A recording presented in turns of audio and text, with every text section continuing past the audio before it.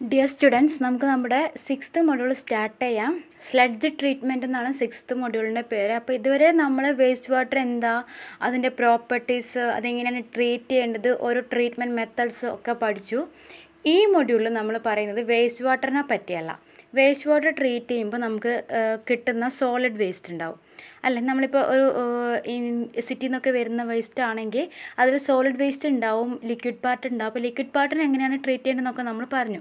അപ്പോൾ liquid പാർട്ടൊക്കെ treat ചെയ്യുമ്പോൾ in case sedimentation tank ആണെങ്കിൽ നമ്മൾ എന്ത് ചെയ്യും, സെഡിമെൻറ്റേഷൻ ടാങ്കിൽ കുറേ സമയം നമ്മൾ എന്ത് വയ്ക്കും, നമ്മൾ വേസ്റ്റ് വാട്ടർ റിട്ടേൺ ചെയ്യും. അപ്പോൾ അതിലുള്ള സോളിഡ് വേസ്റ്റൊക്കെ അവിടെ സെറ്റിൽഡ് ആവും. എന്നിട്ട് ബാക്കിയുള്ള എമൗണ്ട് ഓഫ് വാട്ടർ നമ്മൾ വേറെ എന്തെങ്കിലും ട്രീറ്റ്മെൻറ്റ് പ്ലാന്റിലേക്ക് കൊടുക്കും.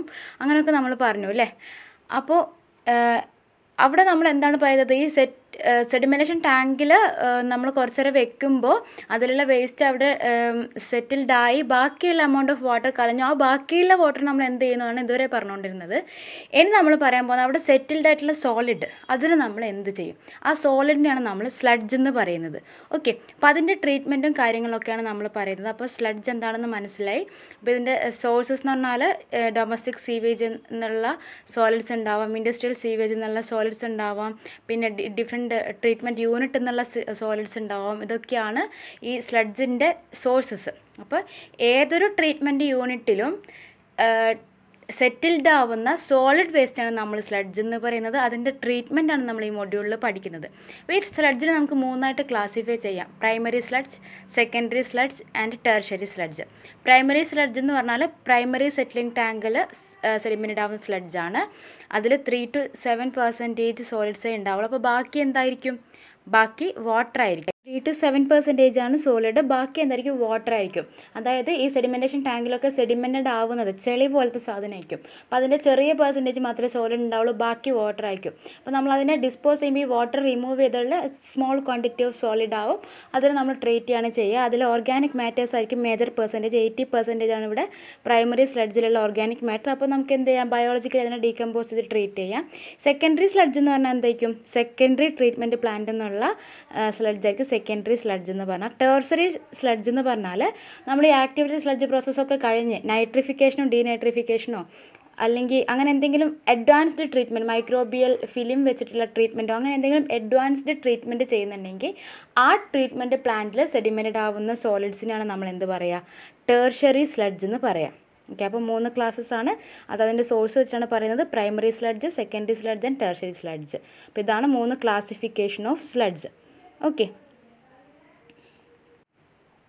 ഇനി നമുക്ക് പഠിക്കാനുള്ളത് ഈ സ്ലഡ്ജ് ട്രീറ്റ്മെൻറ്റ് സ്റ്റെപ്സ് ആണ്. 4 സ്റ്റെപ്സ് ആണുള്ളത്: thickening, anaerobic digestion, ഡീവാട്ടറിങ് and incineration. അപ്പോൾ ആദ്യം നമ്മൾ സെഡിമെൻറ്റേഷൻ ടാങ്കിൻ്റെ ഒക്കെ ബോട്ടത്തിലുള്ള സ്ലഡ്ജ് നമ്മൾ കളക്ട് ചെയ്യും. അപ്പോൾ ഈ കളക്ട് ചെയ്യുമ്പോൾ ഇതിന് നല്ല വോളിയം ഉണ്ടാവും. അതിൻ്റെ മേജർ പോർഷൻ വാട്ടർ ഉണ്ടാവും, കുറച്ച് സോളിഡ്സ് ഉണ്ടാവും. അപ്പോൾ ആദ്യം നമ്മൾ എന്താ ചെയ്യുകയെന്ന് വെച്ചാൽ ഇതിൻ്റെ വോളിയം റെഡ്യൂസ് ചെയ്യുകയാണ് ചെയ്യുക. കാരണം ഈ സ്ലഡ്ജിൻ്റെ വോളിയം റെഡ്യൂസ് ചെയ്താൽ അതിൽ വാട്ടർ പാർട്ടൊക്കെ കളഞ്ഞു കഴിഞ്ഞാൽ ഇതിൻ്റെ വോളിയം റെഡ്യൂസ്ഡ് ആവും.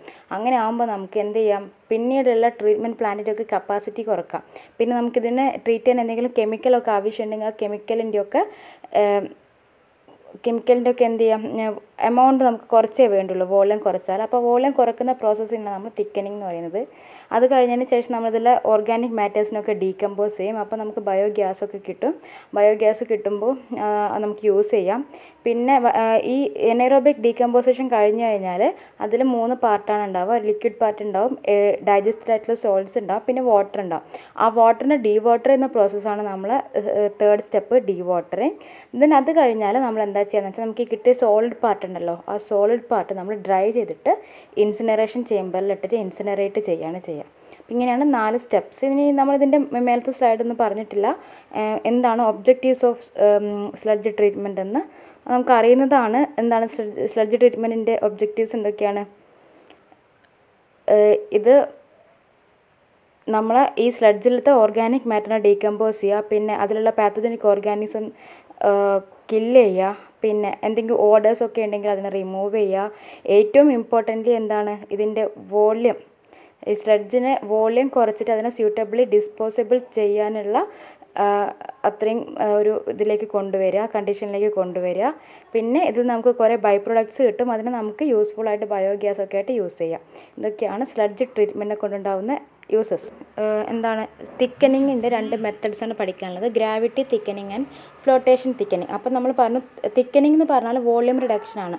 അതായത് ഈ നമ്മൾ സ്ലഡ്ജിൽ ഒരുപാട് എമൗണ്ട് ഓഫ് വാട്ടർ ഉണ്ടാവും, ആ വാട്ടറിനെ റിമൂവ് ചെയ്താൽ നമുക്ക് എന്ത് ചെയ്യാൻ പറ്റും, ഈ സോളിഡ് കോൺസെൻട്രേഷൻ ഇൻക്രീസ് ചെയ്യാൻ പറ്റും, അതായത് അതിൻ്റെ വോളിയം കുറക്കാൻ പറ്റും. ഇപ്പോൾ വാട്ടറിനെ റിമൂവ് ചെയ്യാനുള്ള പ്രോസസ്സാണ് ഡീവാട്ടറിങ് അല്ല, ജസ്റ്റ് ഈ സോളിഡിൽ കിടക്കുന്ന വാട്ടർ നമ്മൾ കളയുകയാണ് ചെയ്യുന്നത്. ഓക്കെ, അപ്പോൾ ഇവിടെ എന്താ ചെയ്യുന്നതെന്ന് വെച്ചാൽ 2 മെത്തഡുള്ളത്, ഗ്രാവിറ്റി തിക്കനിങ്ങും ഫ്ലോട്ടേഷൻ തിക്കനിങ്. അപ്പോൾ ഫസ്റ്റ് ഫിഗർ നോക്കുക. ഗ്രാവിറ്റി തിക്കനിങ് എന്ന് പറഞ്ഞാൽ നമ്മളെ സെഡിമെൻറ്റേഷൻ ടാങ്ക് പോലെ തന്നെയൊക്കെയാണ്. ഇതിലൊരു റൊട്ടേറ്റർ ഉണ്ടാവും, ഒരു ടാങ്കാണ്, അതിലൊരു റൊട്ടേറ്റർ ഉണ്ടാവും. അതിൽ നമ്മൾ ഈ ഇൻഫ്ലുവൻ്റ് സീവേജ് കൊടുക്കും, ഇൻഫ്ലുവൻ്റ് സ്ലഡ്ജ് കൊടുക്കും. എന്നിട്ട് നമ്മൾ എന്ത് ചെയ്യും, അതിനെ റൊട്ടേറ്റ് ചെയ്യും. അപ്പോൾ ഈ പാർട്ടിക്കിൾ റൊട്ടേറ്റഡ് ആവുമ്പോൾ എന്താവും, അതിലുള്ള വാട്ടർ അല്ലേ, നമ്മൾ ഒരു അങ്ങനെയല്ല, നമ്മളൊരു മുന്നേ പഠിച്ചിട്ടുണ്ട് നമ്മളത്, കറങ്ങുമ്പോൾ ഒരു സാധനം എന്തെങ്കിലും സ്ലഡ്ജ് പോലെയുള്ള ഒരു സാധനം ഒരു കറങ്ങുമ്പോൾ അതിലെ വാട്ടർ പാർട്ടിക്കിളും സോളിഡ് പാർട്ടിക്കിളും സെപ്പറേറ്റഡ് ആവും. അതേപോലെ തന്നെ ഇവിടെയും ഈ റൊട്ടേറ്റിംഗ് ആം ഈ സ്ലഡ്ജിൻ്റെ ഉള്ളിൽ കിടന്ന് കറങ്ങുമ്പം ഈ സ്ലഡ്ജിന് എന്ത് കിട്ടും, ഒരു സെൻട്രിഫ്യൂഗൽ ഫോഴ്സ് കിട്ടും. അപ്പോൾ അതിൻ്റെ വാട്ടർ പാർട്ടിക്കിളും സോളിഡ് പാർട്ടിക്കിളും സെപ്പറേറ്റഡ് ആവും. അങ്ങനെ സെപ്പറേറ്റഡ് ആയ സോളിഡിനെ നമ്മൾ കളക്ട് ചെയ്യും, വാട്ടറിനെ കളയും. ഇതാണ് ഗ്രാവിറ്റി തിക്നറിൽ സംഭവിക്കുന്നത്. ഓക്കെ, ഇതേപോലെ തന്നെയാണ് ഫ്ലോട്ടേഷൻ തിക്നർ. ഇവിടെ എന്താ സംഭവിക്കുന്നത് വെച്ചാൽ നമ്മൾ ഈ ടാങ്കിലേക്ക് എയർ ബബിൾസിനെ ഇൻട്രൊഡ്യൂസ് ചെയ്യും. എയർ ബബിൾസിനെ ഇൻട്രൊഡ്യൂസ് ചെയ്യുമ്പം ഈ എയർ ബബിൾസ് ചെന്നിട്ട് സോളിഡ്സിൻ്റെ മേലെ അറ്റാച്ച് ചെയ്യും. സോളിഡ്സിൻ്റെ മേലെ അറ്റാച്ച് ചെയ്യുമ്പം ഈ എയർ ബബിളും സോളിഡും കൂടെ എന്ത് ചെയ്യും, റൈസ് ചെയ്യും. ഇതിലുള്ള വാട്ടർ എന്താവും, അവിടെ താഴെ കിടക്കും. എയർ ബബിളും സോളിഡ്സും അറ്റാച്ച്ഡ് ആയിട്ടുള്ള ആ കോമ്പിനേഷൻ മേലെ വന്ന് കിടക്കും. അത് നമ്മളൊരു സ്കിമ്മിങ് ടാങ്കിലേക്ക് കളക്ട് ചെയ്യും. ബാക്കി വാട്ടർ അവിടെ താഴെ കിടക്കും. അപ്പോൾ ഈ 2 പ്രോസസ്സിൽ എന്താ സംഭവിക്കുന്നത്, എക്സസ് ആയിട്ടുള്ള വാട്ടർ നമ്മൾ കളയാണ്. ഗ്രാവിറ്റി തിക്നറിൽ നമ്മൾ സെൻട്രിഫ്യൂഗൽ ആക്ഷൻ വെച്ചിട്ട് ഇതിനെ കറക്കുമ്പോൾ എന്താവും, അതിലെ വാട്ടറും സോളിഡ് സെപ്പറേറ്റഡ് ആവും. അതിനെ നമ്മൾ സെപ്പറേറ്റ്ലി കളക്ട് ചെയ്യും. ഫ്ലോട്ടേഷനിൽ എയർ ബബിൾസ് ഇൻട്രൊഡ്യൂസ് ചെയ്യും. എയർ ബബിളും സോളിഡും തമ്മിൽ അറ്റാച്ച് ചെയ്യും. എന്നിട്ട് അത് മേലത്തേക്ക് റൈസ് ചെയ്യും. റൈസ് ചെയ്തിട്ടുള്ള എയർ ബബിളിനെയും സോളിഡിനെയും കൂടെ നമ്മൾ ക്യാച്ച് ചെയ്യും. ബാക്കി അവിടെ ഉള്ള വാട്ടർ നമ്മൾ അവിടെ ലീവ് ചെയ്യും. അപ്പോൾ ഇത്രയാണ് ഗ്രാവിറ്റി തിക്നറിലും ഫ്ലോട്ടേഷൻ തിക്നറിലും സംഭവിക്കുന്നത്. ഇത് മാത്രമല്ല, ഫ്ലോട്ടേഷന് ഇനിയും മെത്തഡ്സ് ഉണ്ട്. നമുക്ക് തൽക്കാലം ഈ 2 എണ്ണം പഠിക്കാം. ഓക്കെ, ഇനി ഈ സ്ലഡ്ജ് ട്രീറ്റ്മെൻറ്റ് മെത്തേഡിൽ അടുത്ത സ്റ്റെപ്പ് സ്ലഡ്ജിൻ്റെ ഡൈജഷനാണ്, അതായത് ഓർഗാനിക് മാറ്റേഴ്സിൻ്റെ ഡൈജഷനാണ്. അപ്പോൾ ഇതിൽ നമ്മൾ എന്താ ചെയ്യുന്നത്, സ്ലഡ്ജ് ഡൈജഷനിൽ നമ്മൾ സെഡിമെൻറ്റേഷൻ ടാങ്കിലൊക്കെ ചെയ്യുന്നത് പോലെ തന്നെ ഓർഗാനിക് മാറ്റേഴ്സിൻ്റെ സ്റ്റെബിലൈസേഷനാണ് ഇവിടെ നടക്കുന്നത്. അപ്പോൾ ഓർഗാനിക് മാറ്റർ നമ്മൾ എന്ത് ചെയ്യും, എനേറോബിക് കണ്ടീഷനിൽ ഡീകമ്പോസ് ചെയ്യുകയാണ് ചെയ്യുന്നത്. ഡീകമ്പോസ് ചെയ്യുമ്പോൾ അതിൽ നിന്ന് കാർബൺ ഡൈ ഓക്സൈഡ്, മീഥേൻ ഗ്യാസൊക്കെ പ്രൊഡ്യൂസ്ഡ് ആവും. ആൻഡ്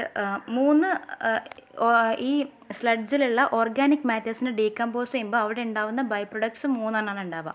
ഒന്ന് ഈ ഡൈജസ്റ്റഡ് ഓർഗാനിക് മാറ്റേഴ്സ് ഉണ്ടാവും, പിന്നെ സൂപ്പർനാറ്റൻ ലിക്വിഡ്, അതായത് ഒരു ലിക്വിഡ് പോർഷൻ ഉണ്ടാവും, അതായത് എനേറോബിക് ഡീകമ്പോസിഷൻ നടക്കുമ്പോൾ വാട്ടറും ഉണ്ടാവും. ഓക്കെ, അപ്പോൾ അതൊരു പാർട്ടാണ്. പിന്നെ ഗ്യാസസ് ഉണ്ടാവും. അപ്പോൾ ഈ സ്ലഡ്ജ് ഉണ്ടാവും, സോളിഡ് ആയിട്ടുള്ള ഒരു പാർട്ട് ഉണ്ടാവും, അതിനൊരു ലിക്വിഡ് പാർട്ട് ഉണ്ടാവും, ആൻഡ് ഗ്യാഷ്യസ് പാർട്ട് ഉണ്ടാവും. അതായത് ഈ ഡീകമ്പോസിഷൻ നടക്കുമ്പോൾ വാട്ടർ ഉണ്ടാവുന്നുണ്ട്, കാർബൺ ഡൈ ഓക്സൈഡ്, മീഥേൻ ഉണ്ടാവുന്നുണ്ട്, ആൻഡ് ഡീകമ്പോസ്ഡ് സോളിഡ്സ് ഉണ്ടാവും. ഇതാണ് 3 പാർട്ട് ഓഫ് സ്ലഡ്ജ് ഡൈജഷൻ എന്ന് പറയുന്നത്, അതിൻ്റെ ബൈ പ്രൊഡക്റ്റ്. ഓക്കെ, അപ്പോൾ ഈ ഡൈജസ്റ്റഡ് സ്ലഡ്ജ് എന്ന് പറഞ്ഞാൽ നമ്മൾ വളരെ സ്റ്റേബിളായിരിക്കും. അതായത് ഹൈലി അൺസ്റ്റേബിൾ ആയിട്ടുള്ള ഓർഗാനിക് മാറ്റേഴ്സിന് നമ്മൾ എന്ത് ചെയ്യാണ്, എനേറോബിക് കണ്ടീഷനിൽ ഡീകമ്പോസ് ചെയ്യാണ്. അപ്പോൾ ഡീകമ്പോസ് ചെയ്ത് കിട്ടുന്നത് ഹൈലി സ്റ്റേബിൾ ആയിട്ടുള്ള ഒരു സോളിഡ് പാർട്ടിക്കിളാണ്. അതിലെന്തുണ്ടാവില്ല, നമുക്ക് ഓർഡർ ഉണ്ടാവില്ല, ഓർഡർലെസ് ആയിരിക്കും. പാത്തോജനിക് ബാക്ടീരിയ ഉണ്ടാവില്ല എന്നേ ഉള്ളൂ. അതിൻ്റെ വേംസും കാര്യങ്ങളൊക്കെ ഉണ്ടാവും, എഗ്ഗൊക്കെ ഉണ്ടാവും. പക്ഷേ പാത്തോജനിക് ആയിട്ടുള്ള ബാക്ടീരിയ ഉണ്ടാവില്ല. പിന്നെ ഹ്യൂമസ് ഇല്ലേ, നമ്മൾ പറയാറില്ലേ ഹ്യൂമസ് സോയിൽ എന്നൊക്കെ പറയാറില്ല, അതേപോലത്തെ ഒരു അപ്പിയറൻസ് ആയിരിക്കും ഈ ഡൈജസ്റ്റഡ് സ്ലഡ്ജിന്. അപ്പോൾ ഇത് ഹൈലി സ്റ്റേബിൾ ആയതുകൊണ്ട് അതിനെ നമ്മൾ വീണ്ടും ട്രീറ്റ് ചെയ്യേണ്ട ആവശ്യമൊന്നുമില്ല, നമുക്ക് ഈസിലി അതിനെ ഡിസ്പോസ് ചെയ്യാം. ഇതിന് പിന്നെന്താണ് ഇതിലുണ്ടാവുക, ഇതിൻ്റെ ഒരു ലാർജ് പാർട്ട് ലിക്വിഡ് ആയിരിക്കും. ഈ കിട്ടുന്ന ബൈ പ്രൊഡക്റ്റിന് ലാർജ് പാർട്ട് ലിക്വിഡ് ആയിരിക്കും. അതിന് ഹൈ BOD ആയിരിക്കും. അതുകൊണ്ട് എന്ത് ചെയ്യണം നമ്മൾ, കാരണം ഈ ഡീകമ്പോസിഷൻ്റെ വേസ്റ്റാണത്, അപ്പോൾ അതിന് BOD ഭയങ്കര കൂടുതലായിരിക്കും. അപ്പോൾ അത് നമ്മൾ വീണ്ടും ട്രീറ്റ് ചെയ്യണം. ഓക്കെ. പിന്നെ അതിൻ്റെ വേറൊരു പാർട്ടാണ് എന്ത്, ഗ്യാഷ്യസ് ബൈ പ്രൊഡക്ട്സ്. എന്തൊക്കെയാണ്, മീഥൈൻ, കാർബൺ ഡൈ ഓക്സൈഡ്, അതൊക്കെയാണ് ഇതിലുണ്ടാവുന്ന, അതായത് ഈ ഓർഗാനിക് മാറ്റേഴ്സിനെ ഡീകമ്പോസ് ചെയ്യുമ്പോൾ ഉണ്ടാവുന്ന ഗ്യാഷ്യസ് ബൈ പ്രൊഡക്ട്സ്.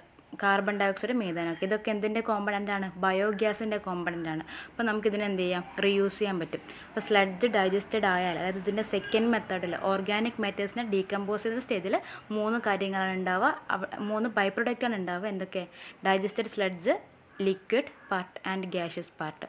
അപ്പോൾ ഡൈജസ്റ്റഡ് സ്ലഡ്ജ് ഹൈലി സ്റ്റേബിൾ ആയതുകൊണ്ട് നമുക്കതിനെ ഈസിലി ഡിസ്പോസ് ചെയ്യാം. ലിക്വിഡ് ഹൈ BOD കണ്ടന്റ് ഉള്ളതാണ്, അതിന് നമ്മൾ എന്ത് ചെയ്യണം, റീട്രീറ്റ് ചെയ്യണം.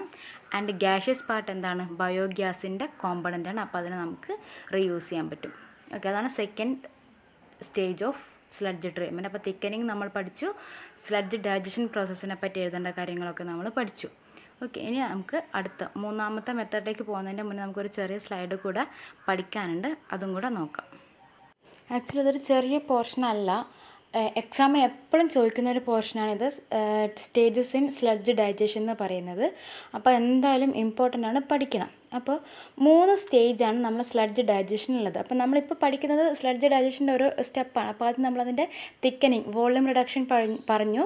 വോളിയം റെഡ്യൂസ് ചെയ്താൽ അടുത്തത് ഇതിലുള്ള ഓർഗാനിക് കണ്ടൻറ്റിനെ സ്റ്റെബിലൈസ് ചെയ്യുക എന്നുള്ളതാണ്. അപ്പോൾ അതിനാണ് നമ്മൾ സ്ലഡ്ജ് ഡൈജഷൻ എന്ന് പറയുന്നത്, ഓർഗാനിക് മാറ്റേഴ്സിനെ ഡീകമ്പോസ് ചെയ്യുക. അപ്പോൾ അതിലുള്ള 3 സ്റ്റേജസാണ് നമ്മളിനി പറയാൻ പോകുന്നത്. Acid fermentation stage, acid regression stage and alkaline fermentation stage.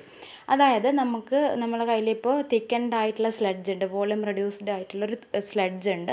അപ്പോൾ അതിനെ ഡീകമ്പോസ് ചെയ്യണം. ഡീകമ്പോസ് ചെയ്യുന്നത് എനൈറോബിക് ബാക്ടീരിയയും ഫെക്കൾട്ടേറ്റീവ് ബാക്ടീരിയയും കൂടിയിട്ടാണ് അതിനെ ഡീകമ്പോസ് ചെയ്യുന്നത്. അപ്പോൾ ഈ ഡീകമ്പോസിഷൻ എന്ന് പറയുന്നത് ഒരു വളരെ സ്ലോ പ്രോസസ്സാണ്. ഓൾമോസ്റ്റ് 1 month ഒക്കെ എടുക്കും എന്ത്, ഈ ഓർഗാനിക് മാറ്റേഴ്സിനെ ഡീകമ്പോസ് ചെയ്തെടുക്കാൻ.